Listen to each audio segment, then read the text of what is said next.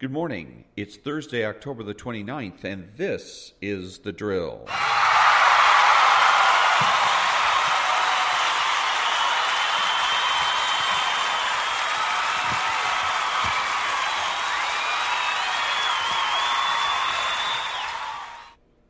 Thank you. The prayer of the day comes from dailyscripture.net. Lord Jesus, I place all my trust and hope in you. Come make your home with me and take possession of my heart and will, that I may wholly desire what is pleasing to you. Fill my heart with love and mercy for others, that I may boldly witness to the truth and joy of the gospel through word and example, both to those who accept it and those who oppose it. Amen. Welcome to all the butchers, bakers, and candlestick makers out there. I'm Ron, your host, and the only true conservative in the United States today. Who is the true conservative? He's the person that has the courage of his convictions and is confident in what he knows. He is not neutral. He's the person that understands that culture trumps politics. Life is foundational. Everything's built on foundation, and politics is no exception.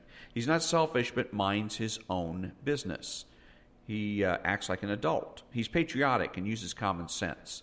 He's judgmental and moralizes. He refuses to speculate, speaks clearly and definitively, and is not afraid to say no. He's open-minded, asking why rather than why not. He's consistent, credible, and influential, not ashamed of his existence, unafraid to learn or correct his mistakes. He's a normal American, and he's better than the socialist. He's a better friend, father, brother, family member, and a better person, period. You have to know that being a true conservative is best, or you're wasting your time.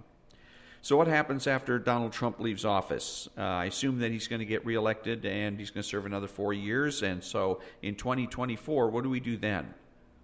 Who's next? Who are we going to... there's a lot of people that think that we should just vote Trump. Keep voting Trump. Trump Jr., Ivanka Trump, and this Trump and that Trump. Just because they have the last name Trump doesn't mean that they are going to act like Donald Trump. And a lot of his family members are the ones that are telling him, giving him advice to quit being Donald Trump, to quit tweeting and et cetera. So I'm not so sure that just automatically, as a matter of fact, I am sure that automatically voting Trump in 2024 is not such a hot idea.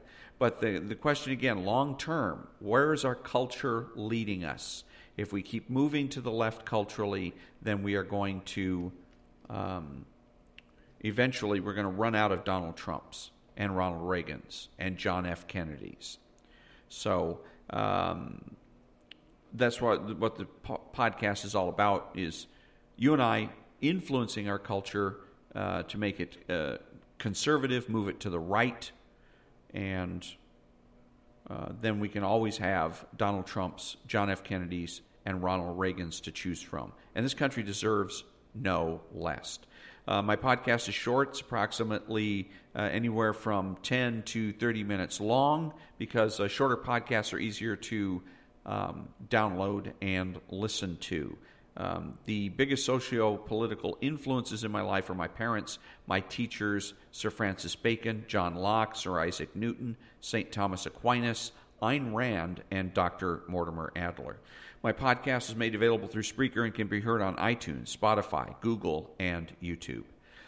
Today, left-wing jerk of the day, where do we stand, quote of the day, right or wrong, conservative vocabulary, good news, bring back conservative aphorisms, and how to think about the polls and socialist vocabulary. All that when I come back.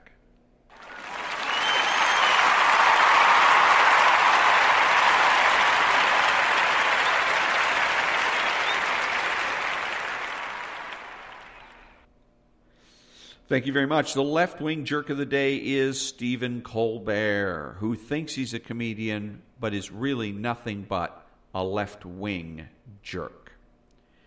The biggest problem with the news, besides undeclared bias, is the lack of continuity. I decided to take issues facing the country and report on them daily until the story is complete. Hence, where do we stand? There's 5 days until the election. No news on the monster that has been arraigned for shooting 2 Los Angeles sheriff's deputies. George Soros is still not dead yet.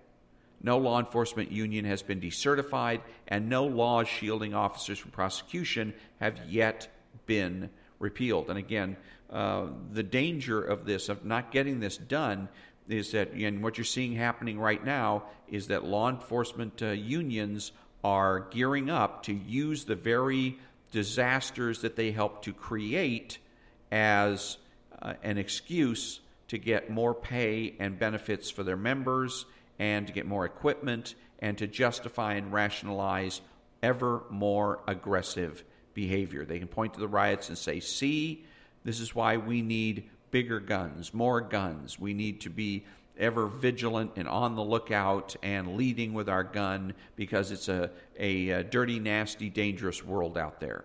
And they ironically don't stop and think about how they contributed to this kind of an environment. So as long as they remain unionized, we're going to continue to have problems, and ever worse problems. The so-called Patriot Act is still the law of the land. It's the worst law ever devised for a democracy. It is undemocratic, it is un-American, and ironically, it was conceived of and perpetrated by Republicans during the Bush administration. New York Times v. Sullivan continues to encourage news people to be super citizens who can use unnamed sources to slander and defame people at will without fear of consequence. Where's the expose on the Washington Press Corps? Where's nonprofit news? Jill Biden is still the ugliest woman in America for encouraging her feeble husband's campaign. The communist flu continues, but the number of new cases is dropping, although there are spikes in certain places. Blue Cross and Kaiser Permanente continue to take our premiums while they avoid paying claims. They're the ones that are collecting our sacrifices. Governor Newsom has enacted a racist scheme to keep Californians locked down indefinitely. Negotiations on the communist flu relief bill are stalled because Nancy Pelosi wants to include all kinds of irrelevant provisions. When I come back, conservative vocabulary.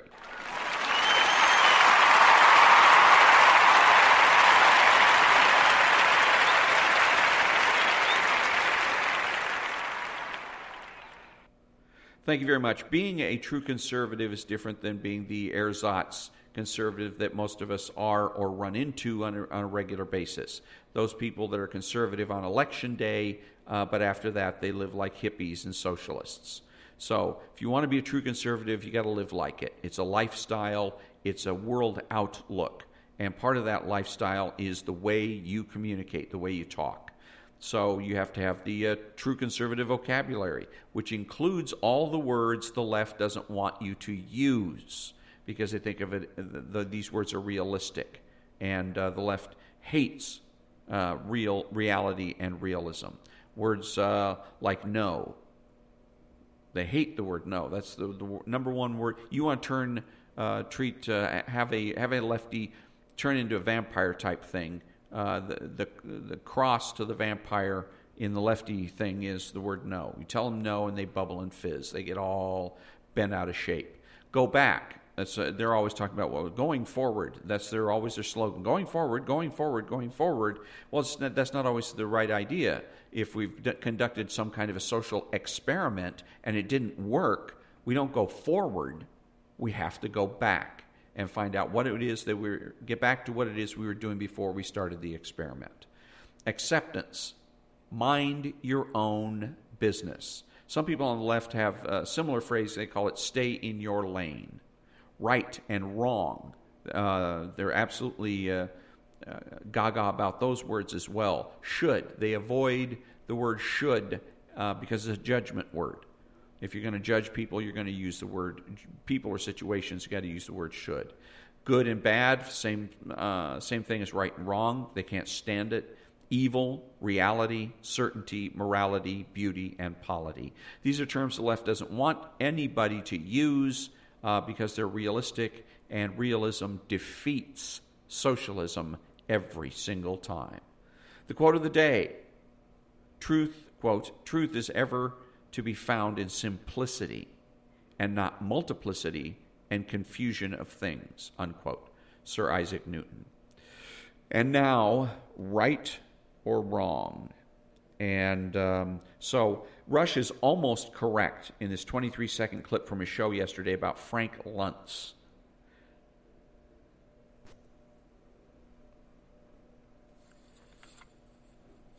Now, I know that Frank Luntz doesn't think much of Trump supporters. He doesn't like them. Luntz is inside the Beltway kind of guy. That's where his business is focused.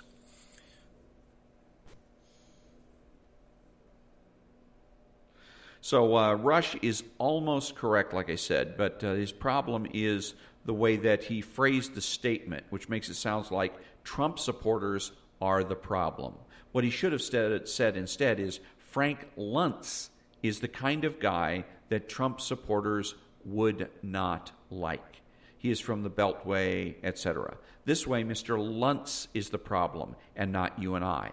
Mr. Limbaugh finds himself making this mistake because he still erroneously thinks of himself as somehow neutral. He's not. He's obviously not, because he tells everybody he's not. He claims that he's a conservative, that he runs the conservative university, and that there's no graduates because the learning is ongoing, etc., etc., etc. He claims to be conservative, and he claims to be a Trump supporter, and is biased in that direction. And since Mr. Limbaugh is obviously biased, then he may as well and should act like it for the sake of clear communication and for the sake of promoting conservatism. Every other talk show on the radio spends all of its time grinding its audience with negatives and bad news, clips of Nancy Pelosi saying rude things about the president, etc., or just about everybody saying rude things about the president, who doesn't deserve that kind of behavior. And this is demoralizing. I don't want to listen to it. It just makes me irritable and annoyed and depressed. And so that's why in my podcast, I want to make sure that I include good news. And the good news today is that Judge Amy Barrett has been confirmed and sworn in and is now Justice Amy Barrett. Celebrations on this. We need to make time to celebrate. So let's celebrate the confirmation of Justice Amy Barrett. President Trump has solidified another peace treaty, another reason to celebrate. And this one is between Sudan and Israel. Ha ha to John Kerry, who said that this was impossible. There's a clip of him saying, absolutely no way, it'll never happen. The Palestinians have to be part of the process, yamina, yamina, yamina. Well, guess what, Mr. Kerry? You suck, you're wrong, and that's that. President Trump was nominated 3 times for a Nobel Peace Prize, and not in anticipation of what he might do, but as a reward for what he has done. Don't believe the polls. The only purpose of the polls, as Rush has noted, is to shape reality. And later on in my podcast, I've got how to think about the polls. And they're used to project rather than reflect. And it's funny, too, because these pollsters act all amazed when they come up short. They, how did this happen? How did this happen? Well, simple. You know how it happened. You tried to shape reality. You wanted to project something and try to force your way and will onto the American people, and it just didn't work. Nice try. Try again next time. The only relevant statistic is incumbents win re-election 85% of the time. And those that are popular presidents win even more, higher percentage of the time than that. President Trump's judicial picks are beginning to have an effect. The Ninth Circuit Court of Appeals struck down a California law banning high-capacity magazines as being in violation of the Second Amendment to the Constitution. And that's the Ninth Circuit Court, the most left-wing circuit court in the United States, other than perhaps the one in Washington, D.C. And so a few years before Trump, this wouldn't have happened. The Ninth Circuit Court would have put its stamp of approval on that law instead of shooting it down. The left has its resistance, but we have persistence. Attorney General Barr and Senator Lindsey Graham continue to conduct a thorough investigation into the treacherous behavior of former FBI Director Comey and his henchmen. And Comey is not only a bad guy, but he's a smug bad guy. And so that's why I really, really want to see him frog marched out of his house to a squad car while his mom weeps her eyes out. The mayor of Los Angeles and the LAPD show respect for property rights and the rule of law for once by announcing dozens of arrests and an ongoing pursuit of suspects from summer rioting. The Michigan Attorney General announced that she will no longer enforce the governor's executive orders. Ha ha to you, Governor Whitmer. And the reason she's not going to enforce those orders is because the Michigan Supreme Court shot that idea down, said that the governor was overreaching and that she had no authority to issue the executive orders that she was issuing. The state of Florida has the courage to lift all the coronavirus restrictions, and businesses and schools are reopening. Hooray for the governor of Florida, and I'm really hoping that all the other states take a cue from this and start doing the same thing. Grocery store shelves are full again, and this means that things are getting back to normal, slowly but surely. Real normal, not new normal, not anarchist normal. Nothing can stop Rush Limbaugh, not the left nor cancer. He continues to broadcast. Good for him. God bless Rush Limbaugh. And Amazon stock is up. As a conservative, we make the presumption of the status quo. It's one of the primary features of being a conservative. We don't go looking to make changes. We don't get up in the morning and say, what can I fix? What can I change? We get up in the morning and we take the world as we find it, and we make our changes when there's an obvious case or an obvious reason to do so. But in our civilization, the so-called conservatives, the faux conservatives, have allowed the left to get away with bullying and intimidating us into going along with changes that we shouldn't have gone along with. These changes have come about under duress. And so the following is a list of ideas, concepts, and abstractions that shouldn't have been changed in the first place, and so they should be brought back. Bring back property rights. People continue to forget about something called property rights. If people talk about freedom of speech, I got freedom of speech. Yes, on your own property. If you're on your property and you're in home and you want to say all kinds of nasty, bad things about whomever politically, you have the right to do that. That means no police department is going to come and arrest you for saying those things. But the key is property rights. And you're on your own property. And property rights, by the way, are the foundation of all other rights. Look at the Bill of Rights, and the vast majority of the rights delineated in the Bill of Rights have to do with property, search and seizure, for instance. But you can speak your mind on your property. But you come to my house, you do things my way, okay? Because this is my property, and so if I don't want to hear from from say you're going to promote Hillary Clinton, I have the right to say, not in my house you won't, and if you don't like it, get out, and then the right to enforce that. So bring back the pre-1970 filibuster. The filibuster right now is not what it used to be. It used to be a good, solid, common sense way for people in the minority to make themselves heard. And now it's just a way of killing bills. It's just a bill killer. That's all it's used for.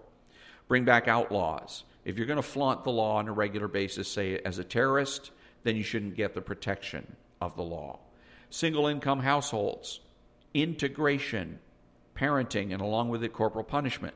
The primacy of existence, certainty of knowledge, universal rights and wrongs. Bring back principled behavior, masculinity and femininity.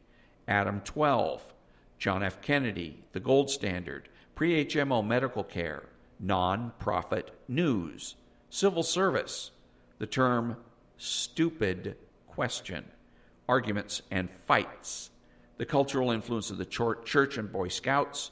Bring back the influence of social organizations such as the Lions Club and the Rotary Club. Bring back bowling and bring back SMART.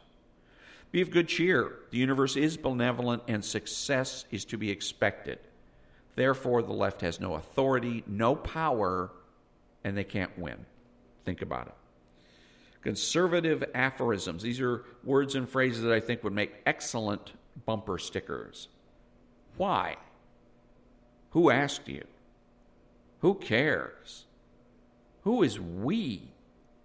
Are you sure? How do you know? No, you don't understand. No, you are not listening. You're right, I don't care. No, you're not a leader or a change agent. Who died and left you in charge? And my personal favorite, get off of my lawn. Next up, how to think about the Hunter Biden laptop situation.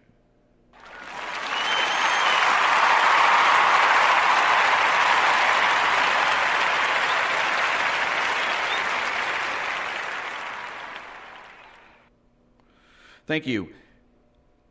Let's see where we're at here. How to think about that? How the polls side. Wait a minute here. Trump supporters. Nope. What this is going to be then, I'm sorry, is how to think about the polls. That's it. I don't know why I did the Hunter Biden laptop situation. That was yesterday. So anyways, about the polls. How to think about the polls. The polls, how they hide Trump's lead from the American conservatives. Or actually, how they hide Trump's lead, and it's an article from the American Conservative. Well, I'm having some troubles this morning. 2 pollsters who got 2016 right think that the mainstream polls are wrong again. And although they grant that the election is awfully close, at this point they predict a Trump Electoral College victory. Patrick Basham of the Democracy Institute in his latest poll predicts an easy Electoral College victory for Trump, with all the battleground states in Trump's column. Robert Kahali of Trafalgar Group predicts an Electoral College victory in the mid-270s. These pollsters predict a Trump victory because they take into consideration that other pollsters don't, something known as the social desirability bias in the polls. It's a bias that happens when people that are being polled are untruthful about their vote, and they're conscious about their social status, so to speak. They don't want to admit to people that they're going to be voting for Trump because they're afraid of very severe disapproval and worse. Late 2016, it was disapproval. Now, there's the potential for violence. They also indicate that there's a number of problems with the other polls. One issue is how difficult it is for the polls to reach working class people. And one of the biggest problems with the polls is that 98% of people refuse to take them. So it's kind of hard to get a random sampling and establish confidence in your poll when nobody wants to talk to you. Another reason for Trump supporters to be upbeat is the primary model of predicting elections created by Professor Helmut Norpoth. It's a model based on how easily somebody wins their primary, Democrat or Republican. So in this particular case, the Democrats had to fight for it, and Donald Trump coasted to victory, so to speak. The model's been accurate in 25 of 27 presidential elections, and this year's Norpoth model predicts a decisive Electoral College victory for Trump in November. Up next, socialist vocabulary.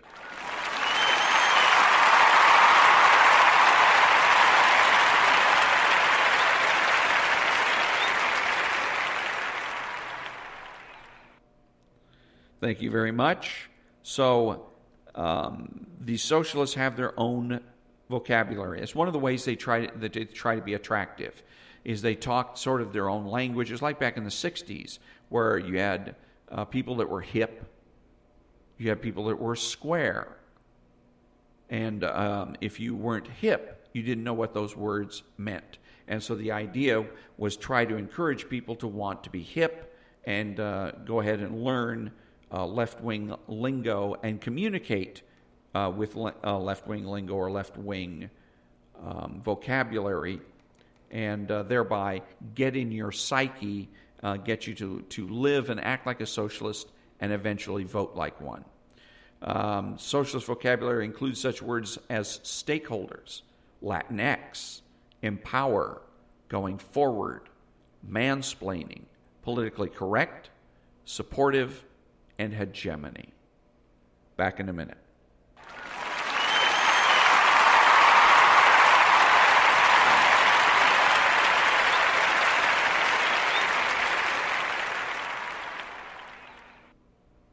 Who is a socialist? He's the man that seeks consensus rather than develop his own opinions. He is subjective, petty, and small, taking everything in life personally.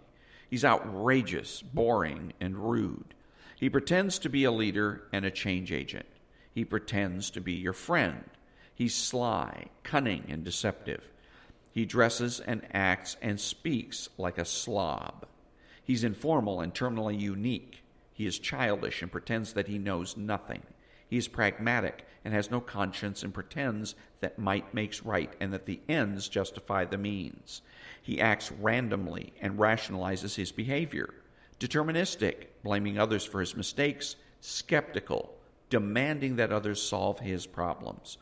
His unreasonableness and irresponsibility make him a bad role model and a bad father, brother, family member, friend, and a bad person, period. So if you think that you should be friends with a socialist, think again. Coming up on the next episode, how to think about justice. And that concludes another episode of The Drill. Be honest, be smart, be beautiful, and always ask yourself, what is real, how do I know, and what should I do about it? I'm Ron, and that's The Drill.